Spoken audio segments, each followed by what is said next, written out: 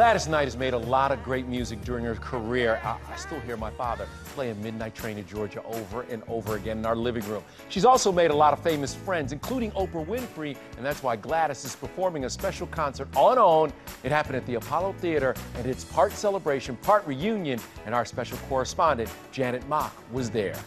In good times and bad times, I'll be on your side forevermore. So what's one thing that you're looking forward to doing on the Apollo stage? I just like being up there. It just takes me back. It's history.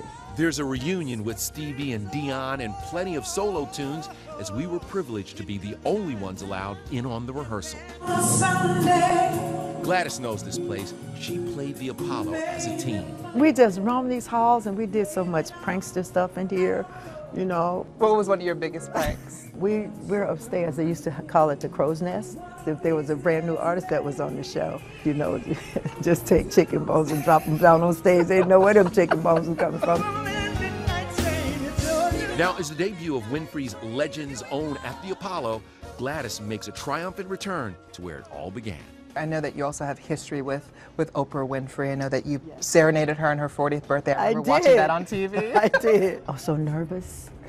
I was so nervous. We were just all so very, very, very proud of her.